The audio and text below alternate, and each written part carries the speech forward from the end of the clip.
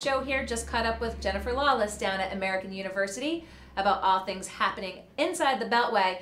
But we're going to take a little look a little bit west out to Minneapolis and the upcoming Super Bowl. I am happy to welcome in Lauren Windsor with AirbnbWATCH with some concerns about price gouging as fans are looking to go to the Super Bowl and bringing this to light. Lauren, thanks for joining us today. Thank you.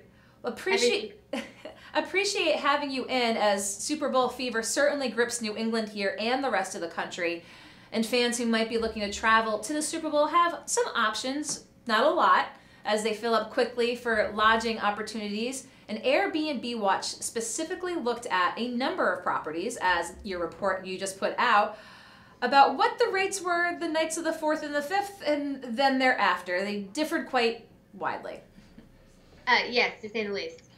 The 10 properties that we looked at varied between 1,873% up to 6,567% from their normal rates. And so you put the report out and really kind of wanted to both warn consumers, but also people in power about what's going on here with this price gouging. So talk to us about AirbnbWATCH and bringing these types of price gouging examples to light. Well, so the main focus of AirbnbWATCH is, just for background, I'm the executive director of American Family Voices. We are a progressive nonprofit that focuses on economic issues affecting working and middle class families. AirbnbWATCH is a campaign. It's a coalition it's a campaign led by our organization, but it's a coalition of groups across the country that are fighting the negative impacts to communities from short-term rental platforms like Airbnb. So with the price gouging, the primary problem with the abuse of short-term rental platforms is that you have professional hosts that abuse the platform to run illegal hotels. Airbnb claims that is a small fraction of their revenue coming from multi-unit operators, when in fact, it's been estimated to be 40% and more of their revenue. They quite frequently will say that, hotels and other lodging businesses are price gouging and we're mom and pops, you should give us business.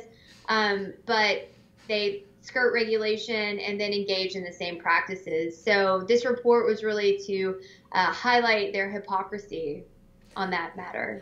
And you had the event this morning at the National Press Club, again, bringing this to attention.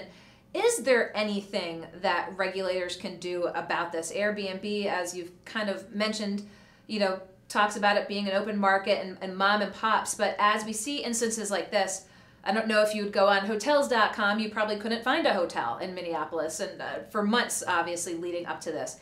Is there anything regulators can do in this situation? I mean, I think that across the country, you've seen various cities enact regulations on Airbnb. If you're talking about with regards to price gouging, I'm not clear that you can control supply and demand forces, but there definitely should be regulations in place to curb this commercial activity that's being undertaken by professionalized hosts on the Airbnb platform. And talk with us about this watch, as you said, this campaign to bring this to light. Other instances that you've maybe looked at, again, will you continue to do this moving forward to just shine the light on this issue? Yes, of course, it's a huge focus for us. There's still ordinances outstanding in Los Angeles and DC that we've been working on for the past couple of years, and there just keep being delays. And the delays work in Airbnb's advantage. We would like to see regulations in place for, limiting the number of days that hosts can list properties, limiting the number of properties that they can list.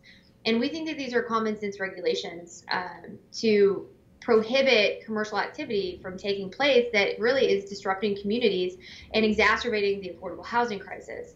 And it's not just New York or San Francisco that there's an affordable housing crisis. It's also Los Angeles. It's also DC. So it's especially relevant in DC as we had that press conference earlier today. But were you shocked by the numbers when you saw them? No, I'm actually not that shocked. Just having dealt with other reports where initially getting into my own research on, say, the number of units that a host lists. I had no idea initially doing the research myself that there were so many hosts that have more than 10 listings. Wow. And you see it and you're like, oh, wow, okay, 10 listings, 15, 20, 30. And, that's a business. That's a business. Yeah. And I just don't understand how you can argue that it's not and that it's a small fraction of your business when anybody can go onto the platform and look and see that that's just simply not the case. And we'll provide here the chart that was provided by AirbnbWATCH. I think folks will be very interested to know. Now, again, this was a snapshot in time when you had looked and seen what these listings were. But we're talking properties on an average night, $59, $69, as you showed in the category following, and thousands of dollars for the actual Super Bowl night. I mean, it really just paints the picture of the situation of folks heading out there. I mean, between hotel rooms and between Airbnb, I don't get the impression that the Super Bowl is affordable to the average American family. No, not at all. And in the most egregious example within the report, the one with the 6,567% increase, on February 6th, they're listing their rental for $75 the day after the Super Bowl. During the Super Bowl, from the 4th to the 5th, it's $5,000 a night. So it's outrageous. So we'll share that with viewers here, but just wanted to, because again, you had this national press event this morning, what's the reaction you've been getting? You're the executive director of the larger organization, but I'm sure you've heard from folks today pertaining to this. What are you hearing from folks?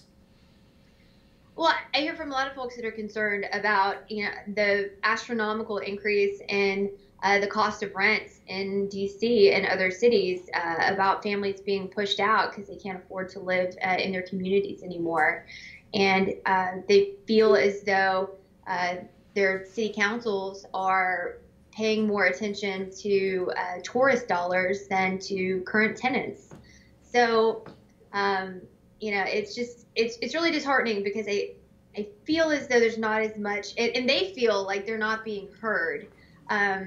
Airbnb has a lot of money and a lot of hosts that are incented to show up and, advocate on their behalf. And it's much harder to have people that don't have a financial stake, like a direct financial stake, that aren't deriving revenue from these things, to get them as motivated to show up in a grassroots movement sort of way.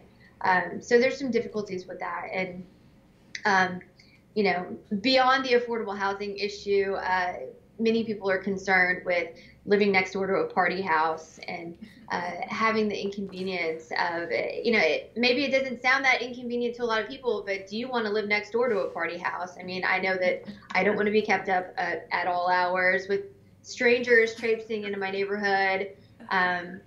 So it's a safety issue. It's an affordable housing issue. And we really think that it needs to be addressed sooner rather than later. And, you mentioned that party. There might be just a couple of parties going on around the Super Bowl.